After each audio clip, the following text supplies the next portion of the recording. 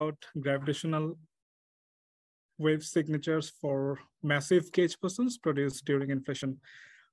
This work has been done in collaboration with people from Florida, so Professor Wei Shui and fellow graduate students, Shushen Yu and Karthik Srinivasan. And we're hoping to have the paper in archive in a couple of weeks. So let's get started. Let me first give a outline of what I'm going to talk about. So first I will talk about the possibility of detecting massive gauge bosons produced during inflation. And I will briefly give an overview of how it has been proposed to be done and what is the new thing that I want to propose, that how it can be done.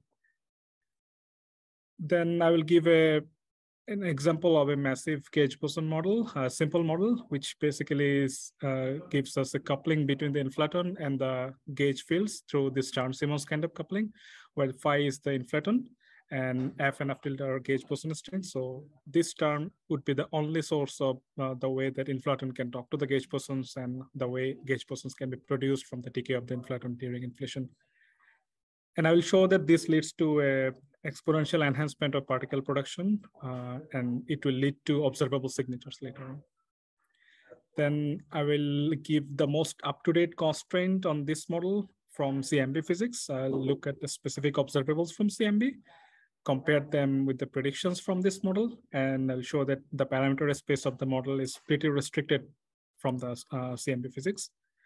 And finally, I'll show that we can use gravitational waves as a discovery signal for looking at the presence of these particles during inflation. And I'll show that we will have a gravitational wave signal that covers a very broad range of frequency spectrum. So it can be probed in many different interferometers, both at the terrestrial level and at the space level. So before I get into the main story, let me tell you the gist of it in a couple of minutes, maybe, in the hope that you would probably be interested to listen to 1 hour boring talk after that.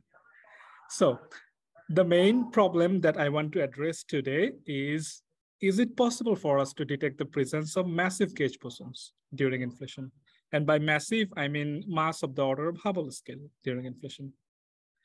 Now, this problem has been looked at before. People typically look at the 3-point correlation function of the scalar perturbations. So to give an example, I drew some funny pictures here. So let's say the inflaton has some perturbations, which I denote by this delta phi. And I want to look at a configuration where I have 3 different sources to look at these perturbations. And I can draw a Feynman diagram like this, where in the blob, you have all sorts of extra particles that you're thinking which might be present during inflation. So in the context of today's talk, this blob would contain loops from the gauge bosons. So we look at this 3-point correlation function, and we choose a very particular configuration where 2 of the momenta, this K1, K2, and K3 are external momenta. So 2 of the momenta are almost same, but they are much larger than the third one. So this setup is called a squeezed limit. And if we look at the 3-point correlation function as a function of the momentum ratios in this squeezed limit, then we see an oscillatory pattern. And interestingly, the period of the oscillation is related to the mass. So basically, we want to look at this oscillatory pattern and then calculate the frequency of this signal, and that should tell us the information about mass. So this is the way of discovering new particles present during inflation. This has been around since 2009 by different groups of people, but this whole idea was popularized by Nima Arkani-Hamed and Juan Maldacena in a seminal paper in 2015, and they coined the term cosmological collider. So why is it called cosmological collider? Because in a typical terrestrial collider like LHC, you basically want to have something like a collision or some process that generates particles. And then you have calorimeters or stuff that can basically detect the presence of these particles. So in analogy with that, the early universe could be a very high energy particle collider because, it's a very high energy medium. And then if you have particles produced there, and if that gives you observable signatures of those particles, then basically you can see the presence of those massive particles present in the early universe at high energy. So following that analogy, Nima and Maldacena, they coined the term cosmological collider. Now, what I want to propose today is an alternative way of looking at cosmological collider signals by using the gravitational wave interferometers as particle detectors. So how is that possible? Because we have very strong gravitational wave signals coming from the presence of those extra particles. And interestingly, these gravitational wave signals are not peaked at any particular frequency. You have a very wide band of signals. So they should be detectable in many different colliders operating at different frequencies. I will get into the details of what kind of colliders can see these signals and what the sensitivities are later on. And the main results of the paper are, first, we take a very simple model where the gauge bosons can talk to the inflaton, and we give the most up-to-date constraint from CMB physics on this model. And secondly, we calculate the characteristic gravitational wave signal that we can have from there and compare with the sensitivity of pulsar timing arrays, LISAs, and LIGOs, basically detectors at all possible frequencies that we have right now.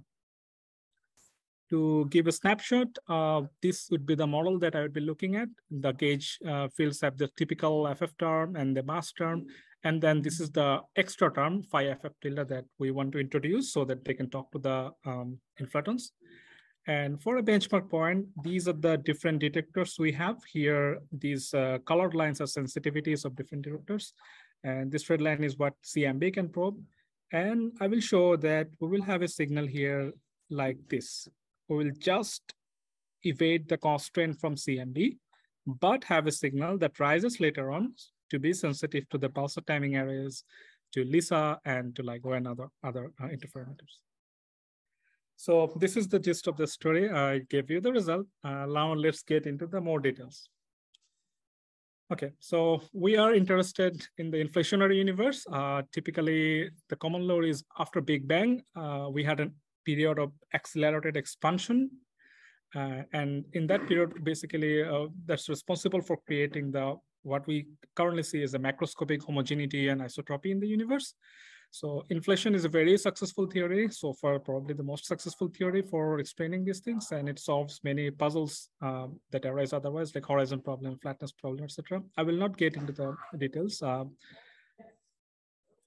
Now, what happens during inflation is that in particle physics lingo, we say that there is a scalar field or a pseudoscalar field called inflaton, and it slowly rolls down its potential initially. And at the end of inflation, or close to the end of inflation, by the time it reaches almost the minima, then it starts to vigorously oscillate with respect to the minima. And in the process, it creates tiny perturbations. These perturbations are quantum mechanical in nature. But because of the expansion of the space-time, these perturbations would be stretched out to the point that they leave the horizon and they freeze in. There is no change after that. But eventually, at later stages, it can re-enter the horizon during reheating period, and it can lead to the basically structure formation or the large scale structures that you see today. So these inflationary perturbations are very important because that's how we have large scale structures now. And in the absence of anything else, just the inflaton, we know that these perturbations are completely Gaussian. At least that's what the observations tell us. However, if you have extra stuff present during inflation, other than the inflaton, for example, massive gauge bosons, then this extra stuff can interfere with these perturbations and potentially make them non-Gaussian. Now, that would be one of the things that people look at to detect the presence of extra particles in the context of cosmological collider. We also have some constraints on these perturbations. So typically, we can calculate the two-point correlation function for these perturbations, which tells us how much power we have in the scalar perturbations and in the tensor perturbations. And at CMB, we can actually observe the scalar power spectrum. It's quite well measured now. The current estimate is roughly 10 to the power minus 9. And then, as I mentioned, that if there are extra stuff present during inflation, which we do not know, but an indirect way could be to look at if there is any nongaussianity present, that would be an indirect mark of extra stuff being present. And nongaussianity is typically measured by a parameter called FNL. There are currently quite strict bounds from FNL from CMB physics, and it would get better in the coming CMB experiments. So that's another probe that we can constrain models using. And finally, we do not know how to exactly calculate tensor power, but we can calculate the ratio of tensor to scalar power, which is given by this parameter R, tensor to scalar ratio. And this is quite well constrained now, and it will continue to be constrained in the coming decades. So these are the three main observables that I will be concerned in this talk. There are, of course, other observables people look at, but for simplicity, I will only concentrate on these three things. Okay, now. Rahat? Yeah. I have some extremely elementary questions. Sure. So the things that you're observing, the scalar power spectrum or the nongaussianity or the tensor to scalar ratio, Right. how are these related to the correlation functions of the inflaton fields? The scalar power spectrum is basically 2-point correlation, proportional to the 2-point correlation function of the inflaton field. Well, Okay. Not exactly the inflaton field. We have to make it a gauge invariant quantity, but that's proportional to the inflaton's perturbation. And the tensor perturbation comes because of the inflaton's perturbation. We will have some perturbation in the metric tensor, and we can calculate the 2-point correlation function for that perturbation, and that would be proportional to the tensor power. I see. Okay. And the inflaton field is charged under which gauge group? It is not charged under the standard model gauge groups. If we think of a BSM theory, then it's up to us to do. So far, I think the only thing we can think of is the inflaton possibly has a shift symmetry. It's probably an axion-like particle, but that's also a model-dependent statement. It could be that the inflaton has no charge under any of these, but we have like you can think of multi-field inflation or that kind of thing. So you have at least two scalars. One of them has shift symmetry, the other doesn't, etc. I see. And in practice, what are we observing that tells us these values of the power spectrum or the other two quantities? I mean, is it related to CMB or something else? It's related to CMB. So in CMB, what you see is temperature fluctuations. So what we have is a heat map, and we can see temperature fluctuations. And temperature fluctuation consists of both the scalar perturbations and tensor perturbations. But there are techniques using which you can separate out the scalar part and the tensor part. So you look at, I mean, in reality, you look at temperature perturbation, but then you can extract the information about the scalar perturbation from there. And then you can extract the information about the ratio of tensor to scalar. From there, you can indirectly determine tensor power. I see. But so the observations that are being made in CMB, I mean, they're observing some kind of photons, right? Because it's electromagnetic waves. Yeah, these are CMB scale photons, right? Exactly. And they're affected by the inflatons by some kind of couplings? Yes, they are. Okay. You are asking whether the photon is coupled to the inflaton in some way?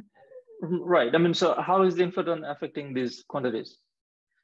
That's a good question. I'm not really an expert on this, but my guess is that the inflaton, if it has shift symmetry, then it can couple to the standard model photons through this term again. Okay. Here, I'm not thinking that this is a standard model field. I'm thinking of a possibly BSM field, which is massive. But yes, it can couple. Okay, but we know how to observe the CMB spectrum, and from there determine what the correlation functions of the inflaton fields are. Right. We know that. Okay. All right. Okay, great. Thank you. Sure. I have a question. Very nice question. So, since you are considering accelerated expansion, that means universe is not yet flat. Am I right? Universe is not flat, so we can think of an FRW metric in a de Sitter space. Okay, so it's Robertson-Walker metric. That means. Right. So then what's the state you are considering? Because in Robertson-Walker metric, you don't have a vacuum state. So, but they have other states. So what state are you considering for your correlation function? Oh, for the correlation functions are basically only for the perturbation. So you have a vacuum part and then you have perturbations with respect to it. And we can only observe the perturbation. We cannot really observe the vacuum part. So you are assuming there exists some state on Robertson-Walker spacetime, and that state can be written as a perturbative expansion of Minkowski vacuum, and you are observing or computing with respect to that perturbating part. Am I right? Is that the physical picture, naively? I'm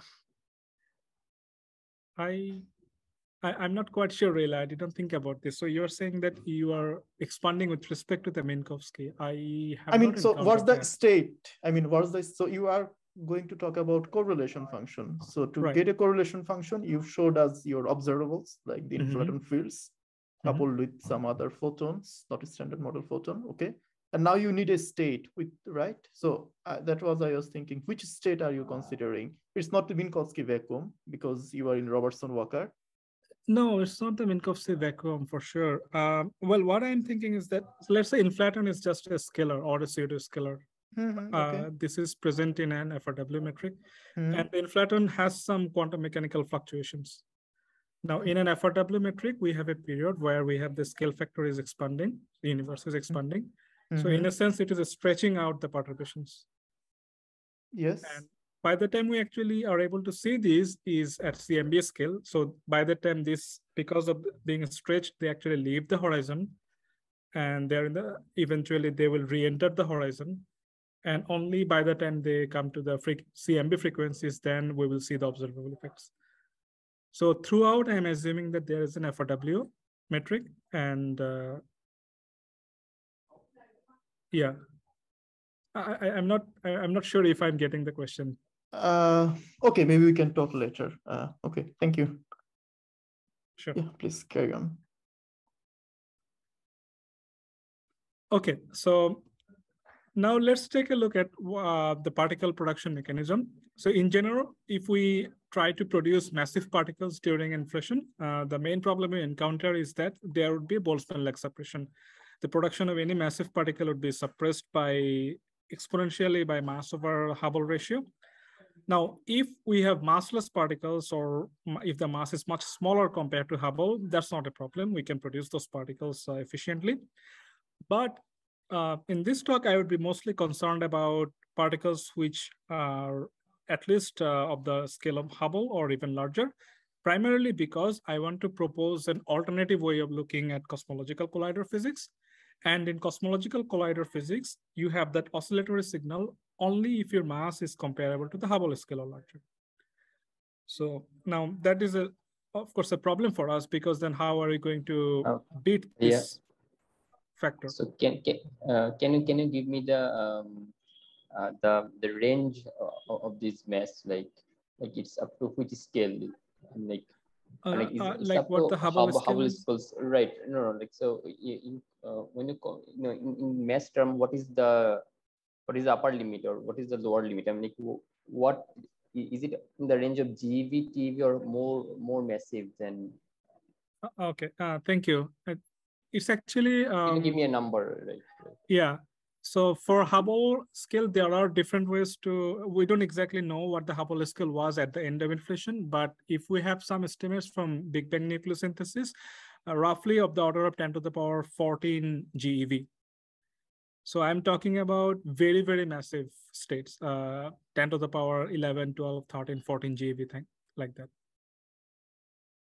Okay, so why would we want to consider such heavy particle? Primarily in this talk, primarily because I want to propose a complementary way of looking at gravitation, at cosmological collider signals, that oscillatory signal.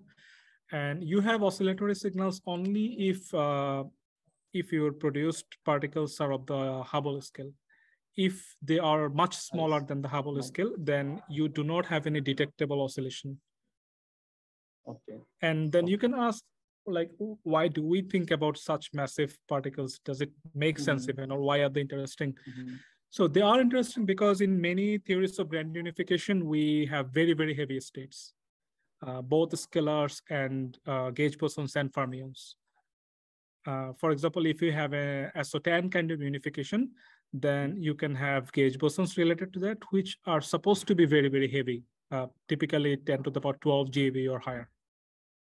So it's not an unnatural scale. It's a natural scale for that kind of physics.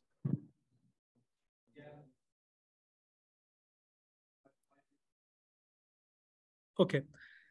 So as I was mentioning, that it's where it's naively difficult to produce this kind of heavy particles, but I will show that there is a way to overcome this. So if we have massive particles that couple to the inflaton, then what happens is that then you can basically produce these massive particles from inflaton, but they can also inverse decay into the inflaton. And if they inverse decay into the inflaton, then it will modify the perturbations generated by the inflaton. So in the absence of any other extra particles, the inflaton has some sort of perturbation.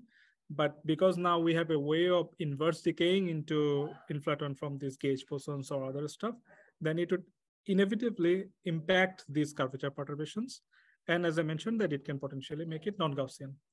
Now, as Nafis is asking, what exactly we measure is that delta phi is the inflaton's perturbation, but it is not a gauge invariant quantity. So to make it gauge invariant, we introduce a new quantity, which is called the co-moving curvature perturbation, that basically multiplies the inflaton's perturbation with h over phi dot. Phi dot is the inflaton's rolling speed, h is the Hubble scale. And in cosmological collider physics, people used to look at the 3-point correlation function for this in a particular configuration called the squeeze limit, which is basically one of the external momenta is much smaller than the other two external momenta. Yeah. So what are these external momenta are for your inflaton fields? I mean, like they are the incoming inflatons, right? Yeah, you can think of them as inflaton perturbations. Not exactly inflaton perturbations, as I'm showing here. It's proportional to that, but roughly the physics-wise, you can think of that way. Right, like for the 3-point function, the incoming states are the inflaton fields, right? And the gauge boson that's interacting it is in the loop, right? I mean, so no free dynamics of the gauge fields. It is just interacting through the inflaton fields. Okay. Right. Yes, we want to basically look at how are the dynamics of the inflaton field being modified by the presence of this gauge fields in the loop. So it will modify the perturbations. And if we look at a very particular configuration where 2 of the external momenta is much larger than the third, then we find that this 3-point correlation function has an oscillatory shape. If we plot it with respect to the ratio of the momentum scales. And the frequency of this oscillation here is proportional to the mass. So you look at this configuration, you find out the frequency, and that tells you what the mass of the particle would be. This is the mechanism that other people have proposed, and specifically Maldacena and Nima have made it very popular in 2015. So this is the way of looking at the presence of massive particles during inflation. Sorry, I have again naive question. So this is curvature perturbation, the zeta. So it's curvature of what? Is it like curvature of space-time? Yeah, in a sense, because Hubble rate and phi dot, these are representative of what's going on in the space-time. But so it's basically then some perturbation of Ricci scalar of Robertson-Walker space-time, right? Actually, this is just the inflaton's perturbation. And you can think of this h over phi dot just as a multiplicative factor to that to make it gauge invariant. But essentially, physics-wise, this is just the perturbation of the inflaton. But then how perturbation of inflation is related to the curvature of space-time? Oh, why do we call it curvature perturbation? Yeah. That could be a misnomer. I think it's because of the presence of h over phi dot here. Because so h it has. Phi dot... Yeah, please carry on. Yeah, I think h and phi dot contains information about what's going on in the space-time, but I mean, I don't think this is just it's not directly with Ricci scalar or something. It's not directly. I don't think so. Okay, yeah. No, Thank you. Think so. Thank you. Okay, so this is the way of looking at the presence of new particles by looking at the scalar perturbations. Now, what I want to look at is the other thing, shift the focus to tensor perturbations. So these tensor perturbations are basically perturbations of the space-time metric, and they, again, same way, they get stretched and they leave the horizon, they re-enter the horizon. Now, for scalar perturbations, when they re-enter the horizon, they eventually lead to larger scale structures, as you see today.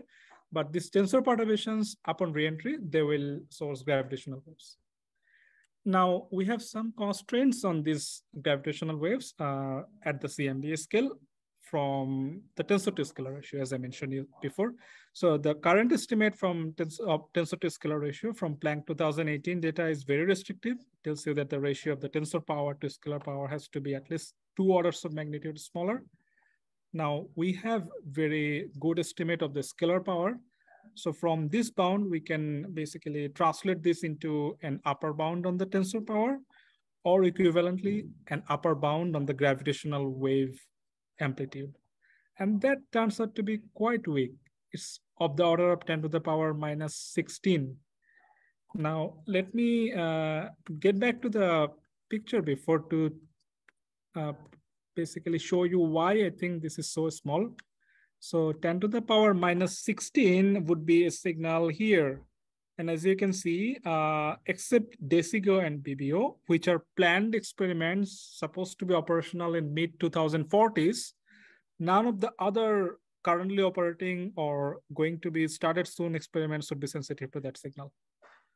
So there is no way we can see that kind of signal, at least until DESIGO and BBO starts operating by mid-2040s. Now, what happens is there a way that we can, the signal is low at the CMB scales, that's okay. We just avoid the upper bound from CMB. But is it possible that later on, this signal would start to increase and be sensitive to the interferometers? And I'll show that, yes, it is possible. Now, naively, forget about this particular talk. Naively, is it possible to have that kind of signal if you have extra scalars present? It's not possible. People have shown that. What about extra fermions? Like we could have very massive fermions like right-handed neutrinos or that kind of things. But fermions do not lead to enhanced signal. However, vector bosons can. So we would be using this as a way to probe vector bosons. So, sorry, again, a naive question. So is there any simple way to understand why fermion will not contribute because they don't enhance it? Or it's just computation? I think there is a naive way to look at it. It's mostly because of the coupling here. So because of this coupling, I'll show that when you look at the equation of motion of the gauge fields, they will depend on the time derivative of the inflaton. And the time derivative of the inflaton is in a sense related to slow rolling of the inflaton. During inflation, the inflaton kind of moves slowly until it reaches the end of inflation. Then its velocity increases and kind of becomes order 1. The slower parameter becomes order 1. So because the gauge field's production is exponential, I will show that it's exponentially dependent on this velocity. The velocity is kind of small during the early stages of inflation, but as the inflation progresses, this keeps going up, and the gauge field's production is exponentially dependent on that. So basically, it's exponentially enhanced. That doesn't happen for fermions. If you want to write the smallest order quantity term for fermions coupling to this, I think you have to write a dimension 6 term. You can probably write something like del mu phi with psi gamma mu psi. So, sorry, that's dimension 5. Yeah.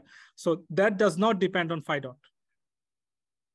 Okay, so you need something as a time derivative of phi. Otherwise, exactly, it will not contribute. Okay, thank you. Otherwise, no. Yeah.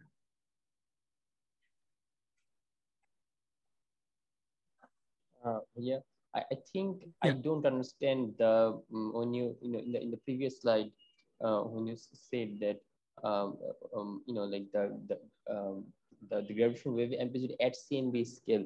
I'm like, can you please explain that how we are expecting gravitational wave signal at CMB scale? I'm like, what what are the sources of this sort of gravitational wave? I mean, like, why should we what possible sources can be induced? Can you please explain on that a bit? Okay, so these gravitational waves come from tensor perturbations. They are basically, I'm not sure if I can write here. Let's try. Yeah, there is a whiteboard if you want to write. Can you remind me how I switch to that? So if you go there, there is an option in whiteboard, like share screen, live transcript, breakout room, reactions, and there is a whiteboard. And then if you use your mouse, I mean, not a very nice way, but you can. And also there is something up with your Zoom where you can also write in front, top up of your PDF. Yeah, maybe I can try that. Yeah, Let's try that. Sure. Okay. Go on. So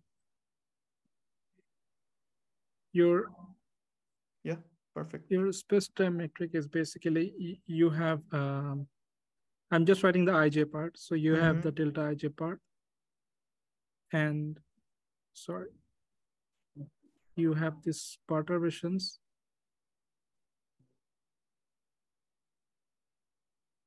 For your spatial components. So this is what you would have in a Robertson-Walker metric. We don't really distinguish between the x square, y square, and z square, right? Because you have, in a sense, it's isotropic.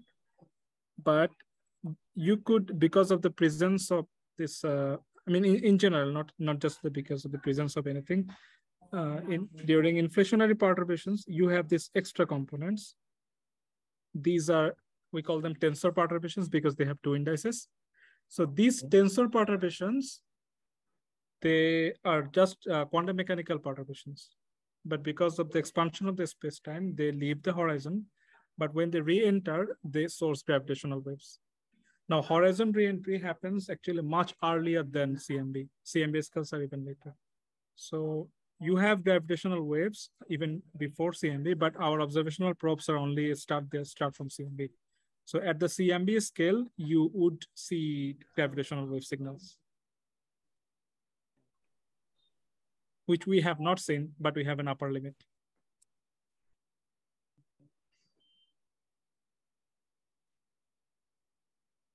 Jawad, am I answering your question? Well, no, I didn't quite get you, but I think you carry on. Let me think on that. Okay, maybe we can talk after the talk. Yeah, I mean, I probably have to show a bit more math, but it's okay. Oh, another thing is that I'm like, how come I'm like during that inflation era, I'm like, how come you are considering, this like Robertson-Walker type space-time? I mean, like, at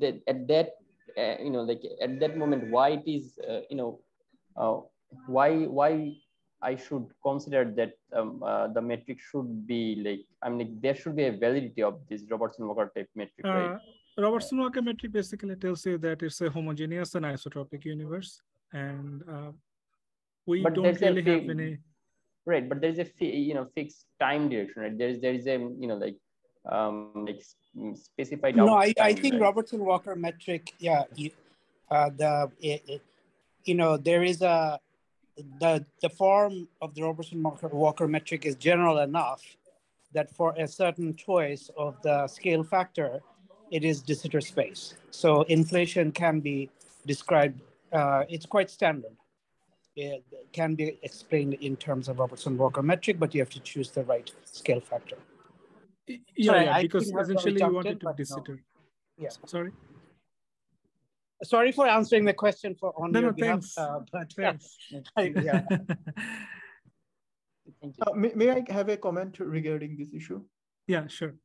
So as Tibros commented, I just would like to compliment that if you demand you have homogeneity and certain symmetry, then there is Birchhoff theorem, which tells that you have only Robertson-Walker, and then as Tibros mentioned, you choose your scaling factor. If it's exponential, then it's de Sitter. So there is no freedom that you can do anything else, provided you assume this symmetry, and which has been assumed in this work. And we know that this is large scale universe is homogeneous. So you don't have any other room. Otherwise, you have to change Einstein theory. Oh, thank you. Thank you. Okay. Let me stop the annotation. Okay. Okay, so now let's get back to the model I want to talk about. So we have these massive gauge bosons, we have a mass term and it couples to the inflaton. And I should mention that by introducing a mass term explicitly, this is no longer gauge invariant. So I want to think of this as a low energy version of a even high energy theory. So the mass could come from some sort of Stuckelberg mechanism or some sort of weird Higgs mechanism.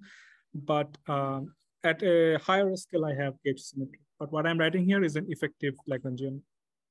So what happens here is that— Is this A your is this A?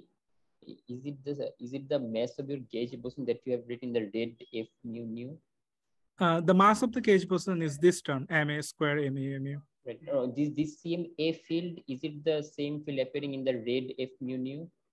Yes, yes. Yeah, it is the same field that appears in F mu nu. Those who are not familiar, F mu nu is basically just derivative of a mu minus the other way.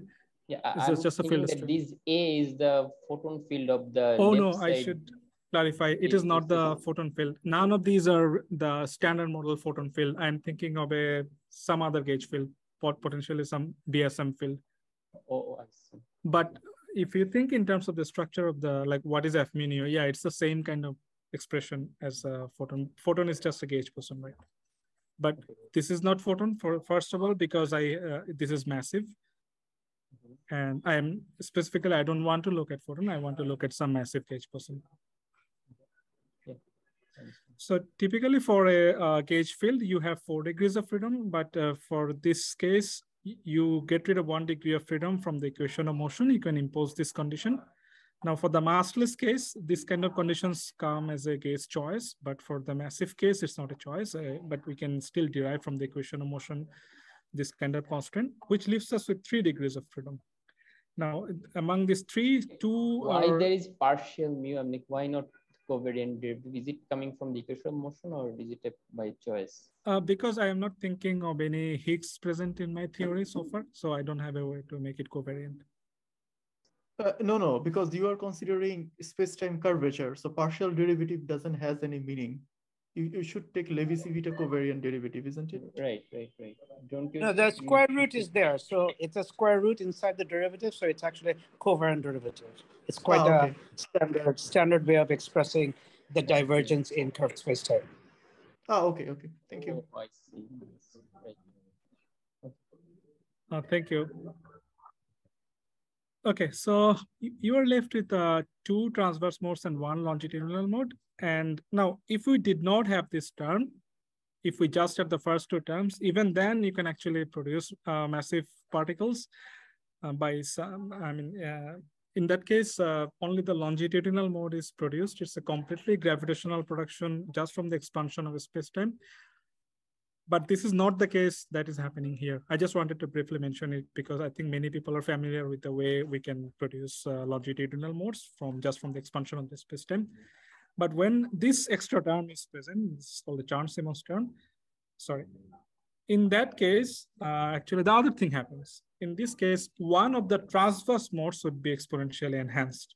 How that happens is if we solve the equation of motion for the gauge field from this Lagrangian, we see that it exponentially depends on this parameter psi, which is nothing but phi dot with respect to lambda and h. So this is in a sense related to the inflaton's velocity. Now, depending on what convention we are using, phi dot could be positive or negative. Let me take it to be positive without loss of generality. Then for phi dot being positive, then this parameter xi would be positive. So I see that the plus mode would be exponentially enhanced, whereas the minus mode would be exponentially suppressed. And then the second part here, this W function is called a Whittaker function. This is an oscillatory complex function. So overall, what happens is that the mode function, the plus part is an oscillatory function, but there is an exponential enhancement. So there will be at least some period where it will be exponentially enhanced, and we would have copious particle production in that regime. The other mode function, A minus, would be much suppressed compared to that. So for the rest of my talk, I will only concentrate on the A plus mode, which is exponentially enhanced. I will forget about the longitudinal mode. I'll forget about the A minus mode. Now, to give a more physical picture, let's look at the energy density of these modes. Here I am showing the x-axis is in terms of conformal time tau, which basically goes from -infinity to 0. So this picture should be looked at from right to the left. So initially what I have here, this divergent part is contributed from the vacuum modes. By the time we reach k tau to here, then slowly the gauge modes will start to take over. And we have exponential enhancement, and we have copious particle production in this region where k tau is almost order 1. And soon after, the oscillatory part takes over and it kind of dies out. So we will have quite a bit of particle production in this region. Now, there are two free parameters in this model. One is the inflaton's velocity, or this parameter called psi, which is for some weird reason called a chemical potential. And the other parameter is, of course, the mass of the particle. Now, of course, I want to look at Hubble scale masses, but let's say there can be order 1 fluctuations. Like it could be like 1 Hubble or up to 10 Hubble. There is no physical reason why it has to be there, but I'm specifically interested in this region. So I'll let it vary there.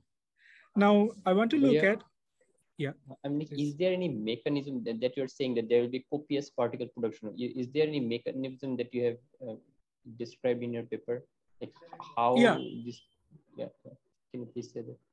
Yeah, basically from this Lagrangian, you can find out the equation of motion for the gauge modes. So when you do that, we see that one of the transverse mode here is exponentially enhanced. So how do you calculate the number density of the particles? That would be proportional to the modulus square of this quantity. So your number density would be then exponentially enhanced. Are you asking for like a more physical picture? How? Yeah, I'm like, it's a classical solution. I mean, like. So you can think of this term. So if you think of a Feynman diagram, basically you have the inflaton that can decay into gauge modes. Now, whether that would be enhanced or not, that depends on the mode function solution, whether your mode function is large enough or not. But just by the mere presence of this term, you can basically draw a Feynman diagram that tells you that from the inflaton, you could produce gauge modes.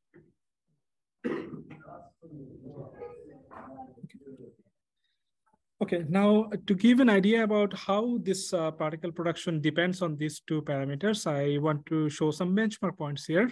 So let's say if I compare the red curve with the purple curve, they have the same mass, ma over h is 5, but the red curve has larger chemical potential psi. And in that case, it's larger, of course, because we expect it because it's exponentially dependent on that.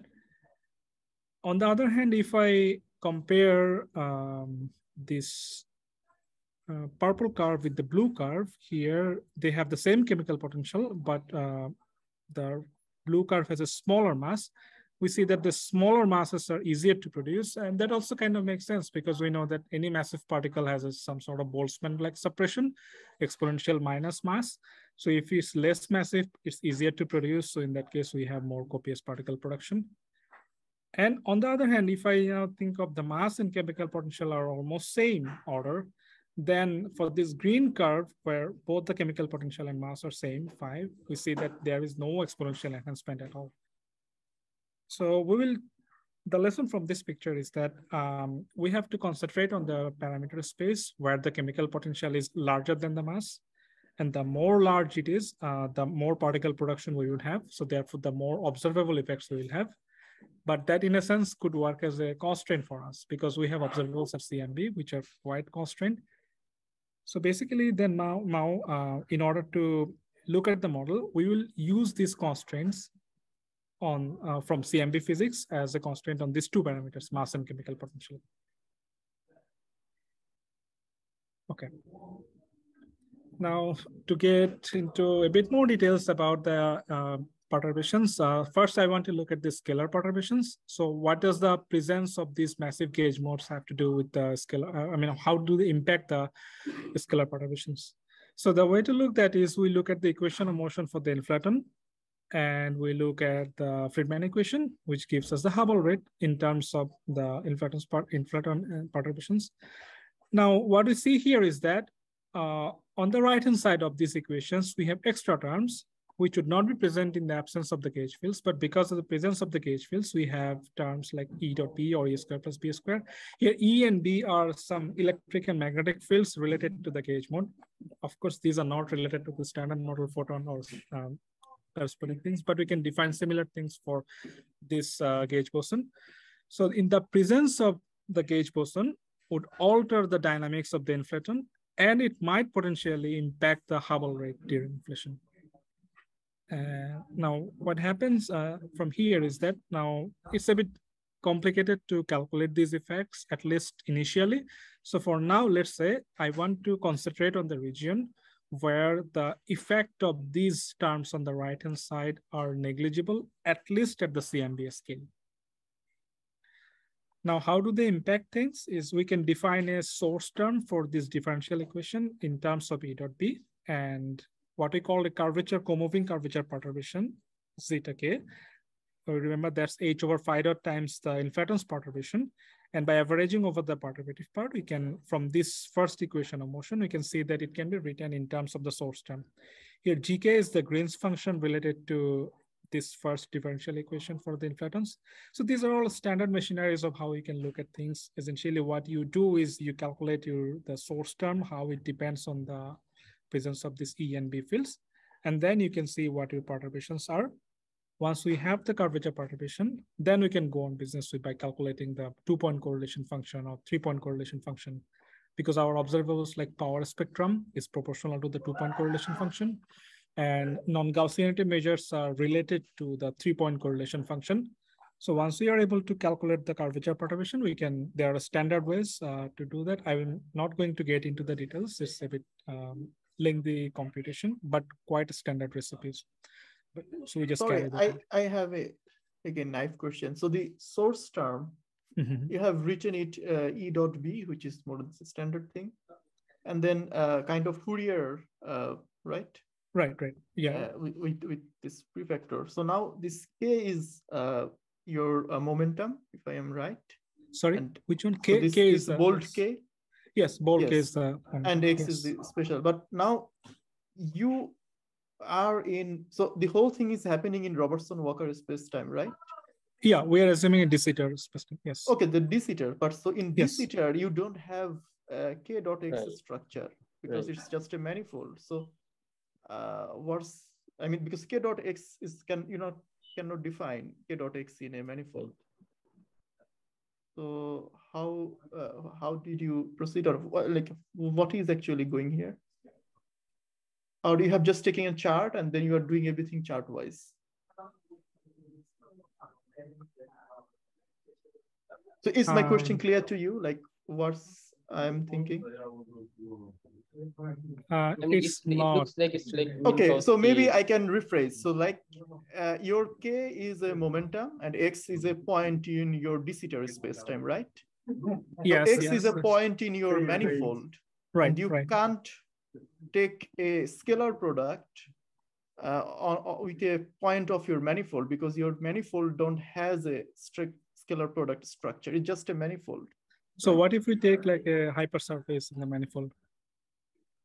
Okay, then which hypersurface you're taking? And hypersurface is also a manifold. So even in hypersurface, it's a Riemannian manifold if you take a space-like hypersurface, and that's also a manifold. So in a Riemannian manifold, so it means like K dot X means you are taking with respect to Riemannian metric, something like that. I don't think so. Okay, so maybe Rahat, can I say something? Yes, please. So I think what Rahat is doing here is that, so if you take the de Sitter space, and then there are, of course, very different foliations of de Sitter space, but the foliation of the de Sitter space that we are interested in here is the one where the sections are flat sections. The three hypersurfaces are, because that's basically what is going to be representing a universe on a large scale that is going to be our universe. The spatial sections are assumed to be flat. And so the dot product here is just the dot product on three-dimensional Euclidean space. Oh, okay. Thank you. Thank you. I have to think a bit more. I did not encounter this question before. Yeah, sorry, just some formal. No, thank you Please so much. go on. Maybe I will talk again after the talk. Thanks. I think these are mathematicians' questions, Rahat. You're not gonna. Yeah, so don't worry about it. I don't know this stuff, so I'm asking this. Yeah. No, it's good to know. Good to know. Thank you. Yeah, Thank yeah, you very no, much I for think asking they're good this. questions. Yeah. Okay, so now if we look at the tensor perturbations, as what I was asking before, so by the tensor perturbations are basically you look at the fluctuations here. So you naively have, like, you don't discriminate between the dx squared, dy squared, dz squared. But if you look at the transverse traceless part of the metric and of the tensor, you have fluctuations here. And then similarly, you can, from the Einstein equation, you can calculate the equation of motion, and you encounter the same thing. You have a source term, Tij, which depends on the gauge fields, which you would not have if you have it did not have the gauge fields present. So essentially what you have is just this equation equal to 0 just for the inflaton. But now, because of the presence of gauge fields, this would be modified. And we can follow the same recipe. We can calculate the source term because of this, and we can use the Green's function formalism to see the impact of this source term on the tensor perturbation. Once we have the tensor perturbation, we can calculate the 2-point correlation and 3-point correlation functions, which would tell us how much power spectrum we have and how much non-Gaussianity we have from the tensor perturbations. So we want to specifically look at these because we want to calculate gravitational wave signatures. So we will calculate this tensor perturbation and then calculate the 2-point correlation function, and it would give us gravitational wave amplitudes. Sorry, is that a question? Yeah. So why you said that this tensor perturbation will give me the amount of non-Gaussianity in the same, like why it introduced non-Gaussianity? So typically inflationary perturbations are Gaussian. So if you are, by Gaussian, you mean that— As you said, right. Sorry? Right, yeah, please continue. Oh yeah, so if it is Gaussian, then you only have to look up to 2-point correlation functions, because any higher point correlation function would be 0. They would vanish. Now, if you have extra things present, things may change. And we will see that specifically if the gauge fields are coupled to inflaton, then the signal can become non-Gaussian. And if it is non-Gaussian, then you have to look at higher point correlation functions like 3-point and even continue to do for 4-point, etc. And there is a way to measure the non-Gaussianity. There is a parameter that measures the amount of non-Gaussianity present. And at CMB scale, we know what the constraints are on that parameter. So we can see the prediction. I get your point. What I'm not understanding is that you are saying this tensor perturbation is catching the non-Gaussianity, right? No, I'm saying that tensor perturbation, you have to calculate the 3-point correlation function for the tensor perturbation and then see if it is non-zero. If it is non-zero, then that tells you that it is non-Gaussian. Yeah, I think I didn't quite get this point. Could you rephrase the question, please? Okay, I get your point that why I need to calculate 3-point function. As you said, 2-point function will give full Gaussianity, and 2-point function, and to calculate, to know that there was like more massive gauge boson, you need to calculate 3-point function. Or what I'm not getting is that why, yeah, please. No, if your perturbation is Gaussian, then you can show from calculation that a 3-point correlation function and any higher point correlation function would be identically 0. Right, and maybe any odd power correlation function is 0. Yes. If it is Gaussian. If it is Gaussian. So if you have non-zero 3-point correlation function, then that tells you that it's non-Gaussian. Now we know that from the inflaton perturbations, observationally, only the inflaton perturbations are Gaussian, and standard inflationary theory gives you the inflaton perturbation, which you can use to calculate that the 3-point correlation function vanishes. But now, if you have extra things present, it may change. I'm not saying that it necessarily has to change, but it may change. So we can calculate it and see if it is non-zero. If it is non-zero, then we have some constraints from CMB physics. Not extremely constraining, but we have some constraints from CMB physics. Okay, how much non-Gaussianity has been ruled out. So we can use that as a constraint on the model and see what parameter space is okay. So I'm talking about all of these because before claiming that we have detectable gravitational wave signals from some parameter space, I want to make sure that this parameter space is okay with all the constraints we know about currently from CMB physics. Right. So I will try to constrain the model from CMB physics, and then in the remaining kind of allowed parameter space, I will show that you can still have detectable gravitational wave signals. Right. Thank you. Sure. So as I was mentioning before, so the three quantities that I will focus on here from CMB physics, the first one is the scalar power spectrum. And scalar power has two parts. The first part in blue, this is the contribution from the inflaton itself. If you did not have any gauge fields, only the vacuum modes, then you have this part. And the second part is proportional to the 2-point correlation function of the gauge bosons. Oh, sorry, 2-point correlation function of the curvature perturbation. And this part would have contribution from the presence of gauge fields. So the combined effect is that you have to add them. And what we observationally know is the sum of these two things has to be this number, 2.5 times 10 to the power minus 9. Now, there is a subtlety here. We, as I mentioned, we don't exactly know what is Hubble scale or what is phi dot during inflation or at the end of inflation. So this quantity h over phi dot is actually not known. And the red term here, the contribution of the gauge field, that actually comes as higher powers of this h over phi dot to the power 4, and you can go on. So how do we use the constraint here? We cannot, because this is unknown, and we also have two model parameters which are unknown. So what we do is we assume that, or we are interested in the scenario where the contribution from the gauge, from this gauge field would be negligible compared to the vacuum contribution. Now, why do we make this choice? One motivation could be to make sure that things are perturbative. For example, why don't you continue to add more higher loop corrections to this? So because if this is negligible, then we can say that, okay, I can only calculate one loop. I don't have to go further because those would be more and more suppressed. And the other reason is actually it makes the computation easier, because if we are restricted to the regime where this term can be neglected, then only the first term has to be equated to this number.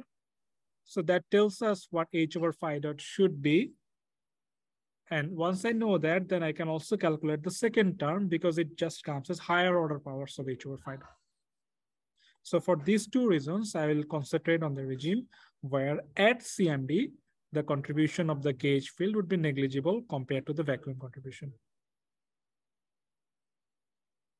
Now that would also mean that I have to make sure that I am only constrained to the parameter space where the second term does not become too large. The second constraint is nongaussianity. So yeah. Yeah. One of the is like, so dimensionality, if you think that this 1 over delta has the dimension of like volume, right? So I'm like, what are the volume we're kind of thinking? I'm like, is it like the volume now, or like the volume at the? I mean, like, does it make sense? Like, well, for me, this delta function simply means that you have two external momenta because it's a 2-point correlation function. So you have two external lines of inflaton perturbations. Right, and then you have a loop of gauge bosons. And this delta function only means that in 3-dimensional Euclidean space, yes, they should sum up to 0, as we can expect from any Feynman. Yeah, but it counts as like 1 over delta. So I mean, right. It's 1 over because when we calculate the 2-point correlation function, the curly brackets here, that actually has a delta function, like proportional to the delta function. Because when you calculate the 2-point correlation function, you are essentially calculating a Feynman diagram, one loop Feynman diagram. Right. So I want to nullify that. To cancel that out, I'm dividing by the delta function because the power spectrum does not have any delta function. It does not care about, I mean, how many externalities. Yeah. Okay. Now the second parameter that I'm concerned about is non-Gaussianity. Now at CMB scale, for calculating nongaussianity, you need to take some sort of ratio of the 3-point correlation function to the 2-point correlation function. And in 3-point correlation function, you have 3 external legs. So typically, people take certain interesting configurations and calculate those calculate the nongaussianity at those interesting configurations. So one of the popular ones is called equilateral configuration, where basically the 3 momenta are exactly same in magnitude. And CMB data analysis gives us good constraint on this configuration. So if I do that, the equilateral configuration, then CMB tells us that from Planck 2018 data, this number is an order 10 number. And specifically, it's restricted to this -25 plus -47. As you can see that then it can be positive or negative. Roughly, it would mean that if you have a perfectly Gaussian shape, then you could have a non-Gaussian shape, which is like a slightly deviated to the right or slightly deviated to the left. Then a positive FNL, if the positive FNL corresponds to a slightly deviated to the right configuration, then the minus would correspond to slightly deviated to the left. So that's okay. That's not really a big problem, but that would be another constraint that we can use. So as you can see here, this is basically the ratio of the 3-point correlation function. Again, I'm dividing by the delta function K1, K2 plus K3 just to get rid of the delta function, which is inside this 3-point correlation function. So basically it cancels that out. And we take the ratio of that with the square of the power spectrum, just to make sure that this FNL is a dimensionless number.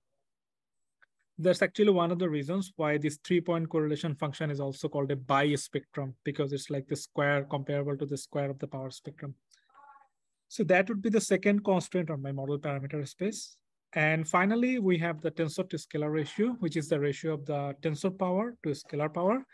And at CMB scales, this is constrained to be at least order 2 suppressed, 0.056. So these are the 3 constraints that I want to impose to make sure that I have allowed parameter space, which is consistent with this. And so yes. in the last slide, in the previous slide, you said that it is constrained at R less than 0.056. So I'm like, what you mean by that? I'm like, no matter how much loop you include, these R won't surpass that. Is it what you're meaning? Like, no matter how many fields you add, that's the experimental constraint that we are giving. We right.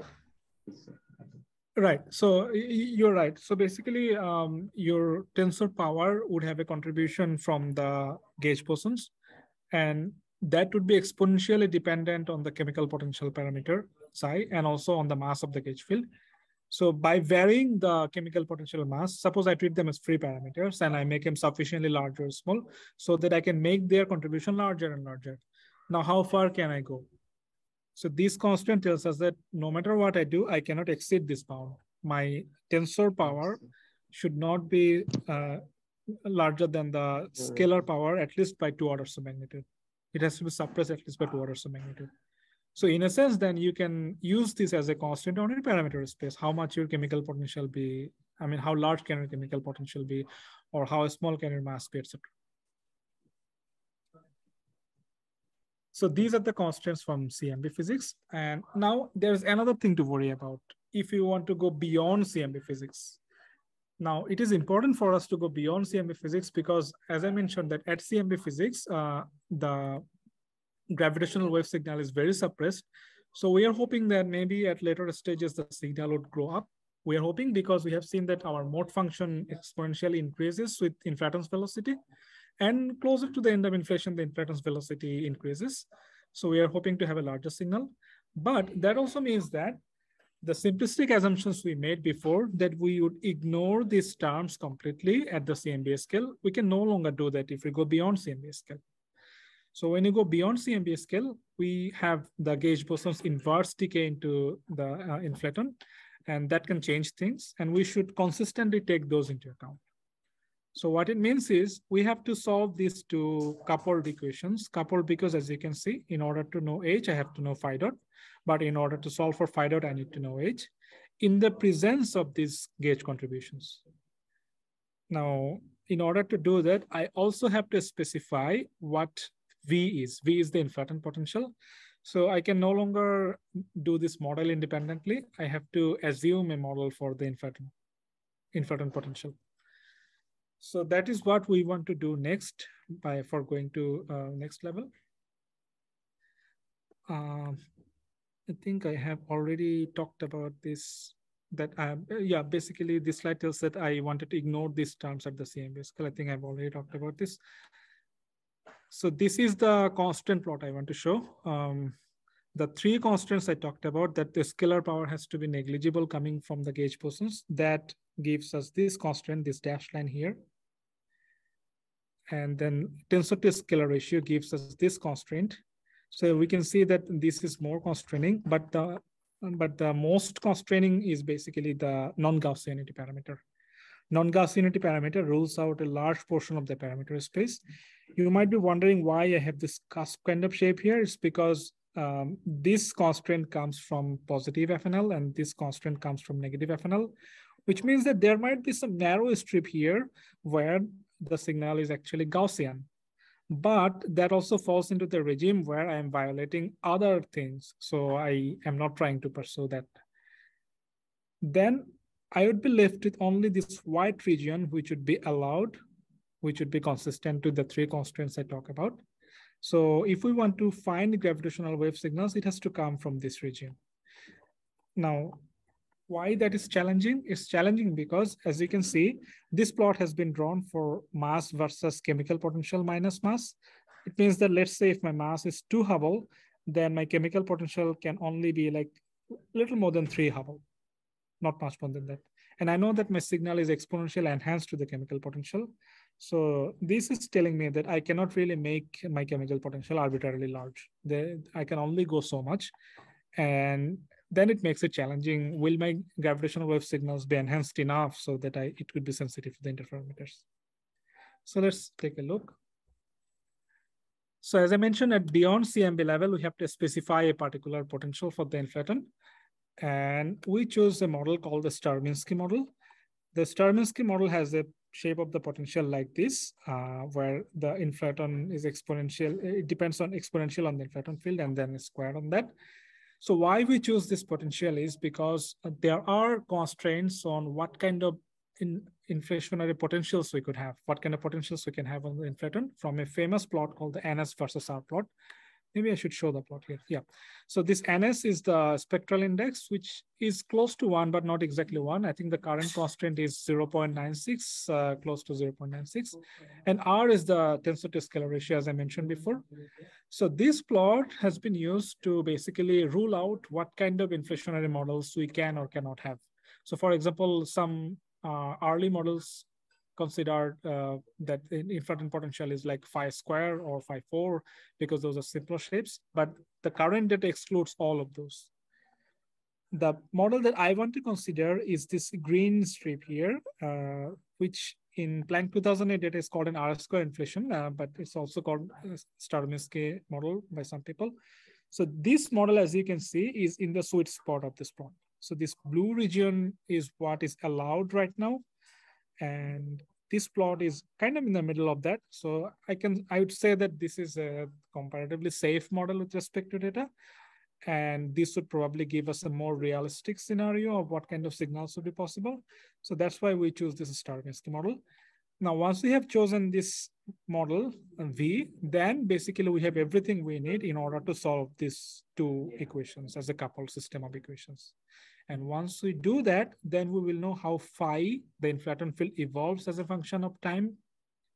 We will know how Hubble rate changes as a function of time. Of course, we know that during inflation, the Hubble rate doesn't change much, but even the tiny amount of changes, we want to take that into account.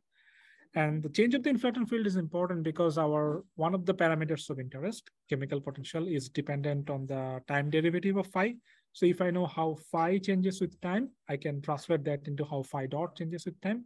And that would tell us how my model parameter, chemical potential, changes with time. Okay.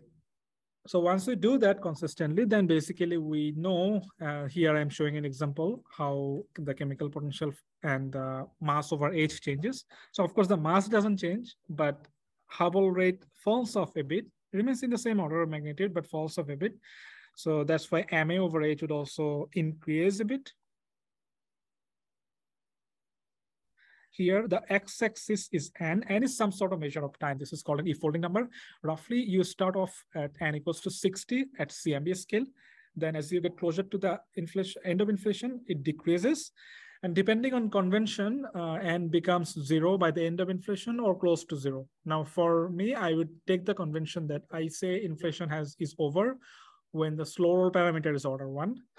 That would imply that n is not quite 0 at the end of inflation, but it would be probably like 5 or 6, depending on the parameter we're talking about. So here we see that initially, as expected, the chemical potential is increasing quite rapidly. This region is in the early stages of inflation, but soon after you can see that the growth has decreased. This is because now the energy density of the gauge field is becoming important. So they will start to impact on the equation of motion of the inflaton. And that acts like a friction term for the equation of motion of the inflaton. So the inflaton's rolling is slowed down, and this parameter xi is nothing but proportional to phi dot. So that this is reflected here, that its growth is slowed down until the end of close to the end of inflation, where again it kind of rapidly rises.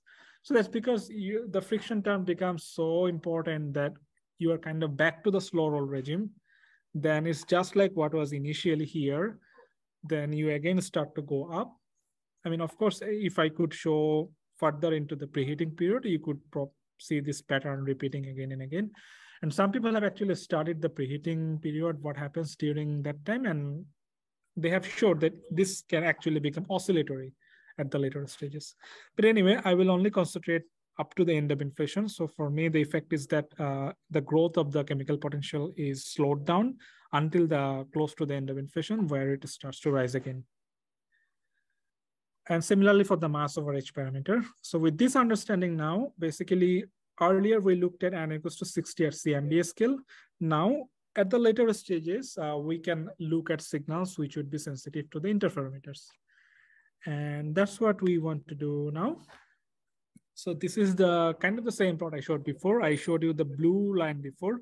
This is one of the benchmark points, which I think is an interesting point because this gives us signal here in the nanohertz region. So roughly, I should probably give some more in description here. Roughly, there are 3 frequency bands that gravitational wave interferometers are probing now. One is the nanohertz regime. I mean, not exactly nanohertz, like 10 to the power minus 7 to 10 to the power minus 10 in this regime. Here, the currently operational experiments are EPTA and nanograv, and the planned experiments are IPTA and SCA. So these PTAs are pulsar timing arrays. They're basically many pulsar timing little interferometers that are combined together to analyze the data. So this signal would be sensitive to this frequency regime. And then in the next band, close to the millihertz band, here we have LISA, which is going to be operational possibly from 2035-ish. And it's a very, its physics scope is quite large. It can detect many different kinds of signals. And as you can see, all of these signals would be within the sensitivity of LISA. So we expect some detection there. We also have other experiments roughly in the same range, DESIGO and BBO, which would be operational much later, at least 10 years later than LISA. Then in the Hertz regime or 10 Hertz regime, we currently have operational is LIGO. The gray region is what LIGO has already excluded, but there are planned upgrades of LIGO, high luminosity LIGO and Virgo together, etc. So those would be sensitive to slightly weaker gravitational waves. And as you can see that many of the signals I'm showing here will be sensitive to that regime. And in the same band, we have this Einstein telescope planned, which would be much more sensitive compared to what LIGO would ever go. Now, in these major 3 bands, we see that our signal would be sensitive to all these 3. Now, people who are not familiar with gravitational waves signals, I should mention that this is a very exciting thing because typically most of the stochastic sources of gravitational wave would give you signals which are localized in frequency band. For example, one common source of stochastic gravitational waves is from first order phase transitions. Those signals are kind of peaked at a certain frequency. And from domain ones, those are also peaked at a certain frequency. So most of the signals are kind of peaked at one frequency, or like they're confined to a narrow frequency band, which is why they're difficult to probe. Or even if you probe them, it's difficult to know whether this is from some sort of noise or it's from the signal. But if you have a signal which can be detected in different experiments operating at completely different frequency bands. And also some of them are in space like LIGO, some of them are in terrestrial like LIGO, and some are in space like LISA. So they have completely different kind of systematics and background errors. If you detect signals at multiple interferometers, it's much more likely that this is an actual signal and not noise. And this model gives you that kind of signal, which is very interesting, I think. And the other thing interesting is that the shape of the signal is kind of as if it was like designed for the sensitivity of these interferometers, because as you can see, the most sensitive signals would be at the PTA. And then as you go on to LISA and LIGO, you have less and less sensitivity. And the shape of the signal is exactly like that. It kind of grows as you go along the frequency bands. So I think this would be a promising way to look at the presence of massive gauge bosons during inflation, and it would be complementary to the oscillatory shape that Marlusen and Nima proposed to look at. Also, experimentally, I think it's more likely that these gravitational wave signals should be seen earlier than what, I mean, compared to looking at oscillatory signals at CMB scale, experiment-wise. So that's another reason I think that this could be an interesting way to look at new physics during inflation. So to sum up, I proposed that gravitational wave signals could be a complementary signal for cosmological collider physics, which is essentially the program of looking at if we have new particles present during inflation and if we can detect them. And I considered a simple model and found the most up-to-date constraint on this model from CMB skills. And I showed that there is a characteristic gravitational wave signal which just evades the CMB upper bound, but becomes visible in the interferometer scales in many different ranges of frequencies. And for future direction, this model is also interesting in other ways. So another characteristic of this model is that it leads to parity violation, because the term phi ff tilde, this term seems to inherently violates parity.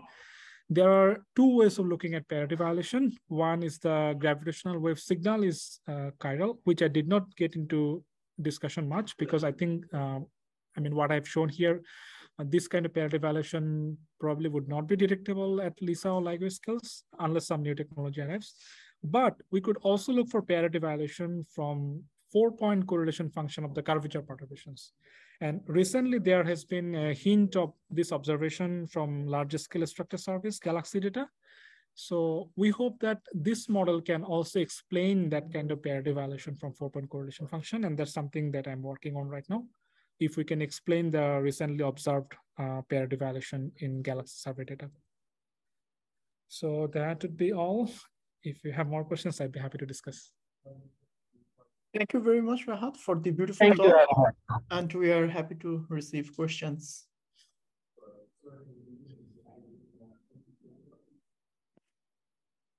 Yes, please, Jawad, you can unmute yourself. Oh, sorry, is Doipayon? No, I was unmuted. Yeah, so if any of you have any question, just unmute yourself and ask us your question.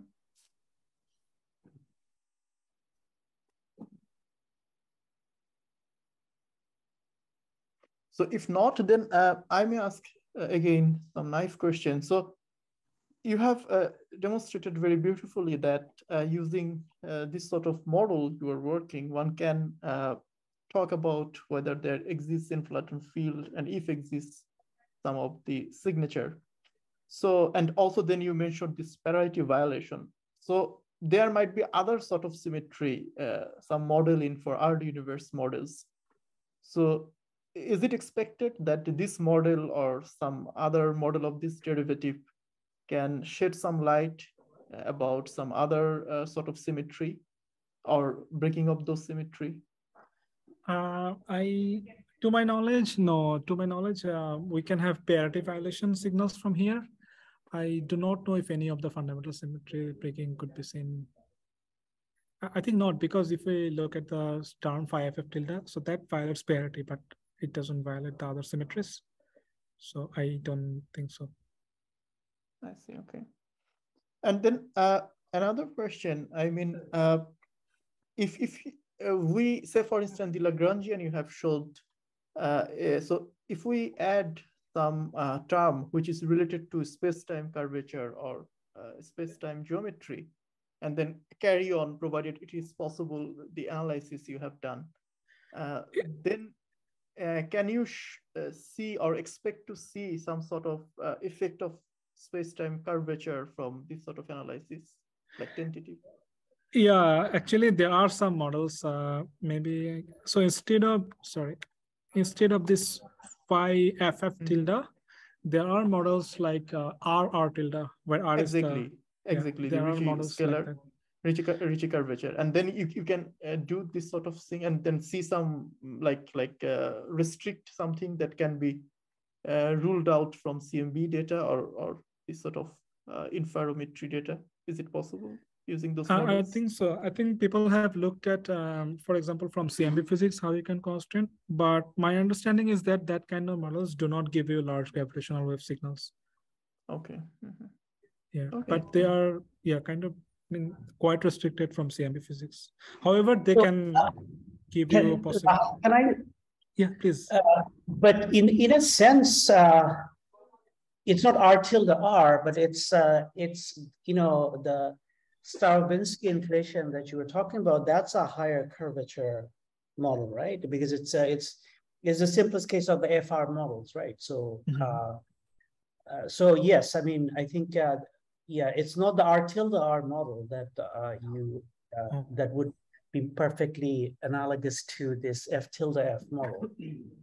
But the Starobinsky model is kind of where you actually have higher an R squared term, right? I think so, yes, higher squared. Yeah. Do you think that kind of models should also have large signals? Well, I mean, I'm not a cosmologist, but I'm just like saying that what Anirban was saying is that yes, that is actually also being treated in the guise of the Starobinsky model, which of course then gives rise to some different potential, right? It's Thank you. Okay, yeah, thank you. So are there any further questions?